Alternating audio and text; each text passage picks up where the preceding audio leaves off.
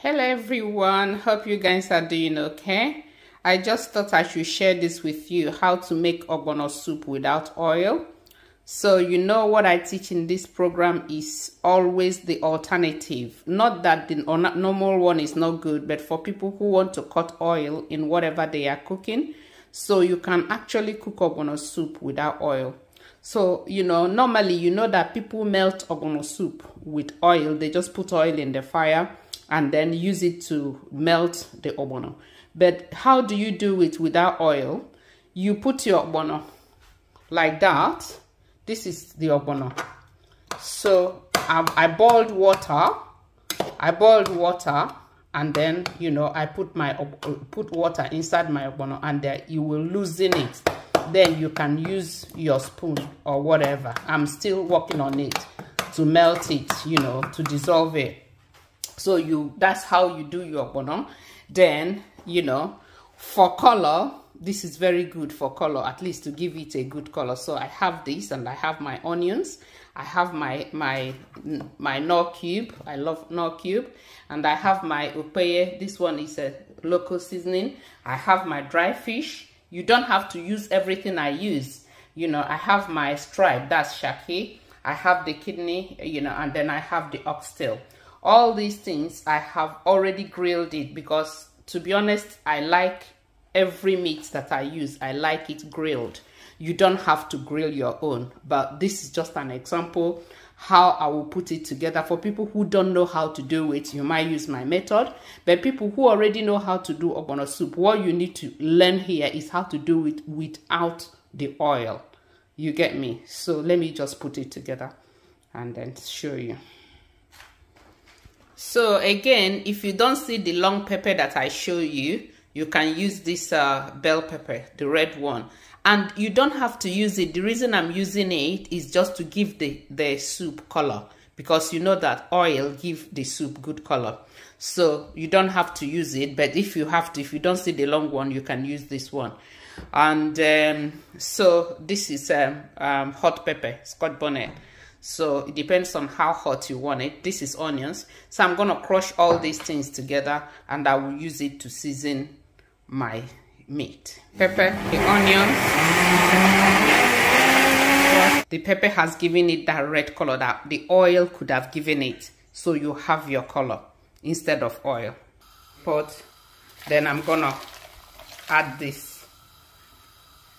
So as you've added it, it's already, you know, colorful, very, very colorful. So I'm gonna use this to boil that meat. You know, remember that I grilled my meat, I roasted my meat, so it's not yet soft. So I'm gonna use this, you know, to boil it until it's soft to my taste. And I'm not adding the kidney. I'm not adding the kidney and the fish yet, because I don't want it to be. The kidney is cooked already, so I don't want it to be too soft. So I am just you know, boiling this, and as I'm boiling this, I'm gonna season it with salt. Season it with salt as you know you like, and then season it with your Maggi.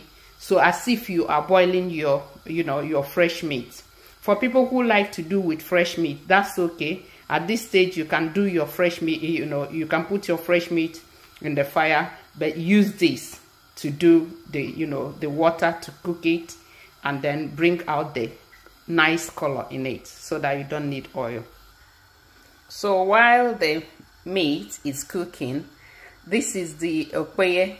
It's called opeye in Igbo language. It's called iru in Yoruba language. It's called dawa. I think dawa in Hausa language. You know, I don't know what it's called in other languages, but you will know it. So while the meat is cooking, I just, you know, cut this into pieces and put it in water, in hot water.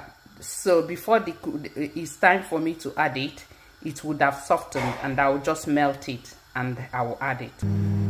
I forgot to tell you guys about this is crayfish. So I'm gonna use crayfish as well. And I want to use this opportunity to show you the ogbono. You see, the ogbono, there's no more lumps in it. It has already melted, ready to go into the pot when I'm ready to use it. You see? So you didn't use oil. It's just hot water that did it, but you have to put it in hot water and leave it for a while so that it will soak into it and melt it. You see, it's coming up very beautifully. So at this stage, the meat is softening up, so I want to add my fish because I want my fish as well to soften up so that all of them will be, you know, tender at the same time. Yeah, that the soup is even red as if you put oil in it. That is the magic of evergreen. So we wait for it to soften more, then we go on. Remember, as the water is dissipating, you can, you know, you can be adding water if you want. You can add water.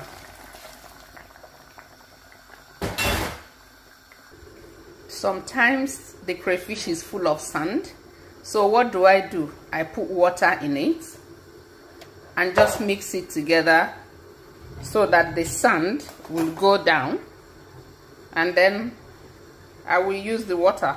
That's what I do. So the ogbono is soft, so this is how I melt it. It's melted now. Some people don't like the smell of it, so if you don't like the smell of it, don't add it. So it's not a must, it's just for flavor. So right now I'm gonna add the ogbono. I'm just gonna add it and then leave the, you see, I'm leaving the downside of it because, you know, sometimes there's sand in it. And that's exactly what I'm gonna do with crayfish. I'm gonna add it and then leave the downside of it because that's where sand, you see, yeah, that's where sand is. So I'm gonna leave it. Then you turn it. So you see, it's almost ready. You know, ogbono is the last thing that you add. So it's ready now. Time to add the ogbono. You see the ogbono. It's time to add it. So I'll show you. So you can see I've added the ogbono. So in a few minutes time, it will dissolve. I couldn't use all of them, so I'm gonna keep this and then use it next time. So you can see in a few minutes it will dissolve and the soup will be ready. Wow, the soup is ready. Whoever will tell you that this ogbono soup has no oil in it? Have you seen it? Who will ever tell you that this ogbono soup has no oil? You see the color? And I have tested it. It tastes super. I tell you, super. Yeah, so that's one of my gifts to you. How to make ogbono soup without oil, and it will come out very tasty and nice. Remember to share, remember to follow the page, remember to like, remember to comment. Evergreen Living TV, only here you will see this. Take care of yourself. Remember, I love you. Bye.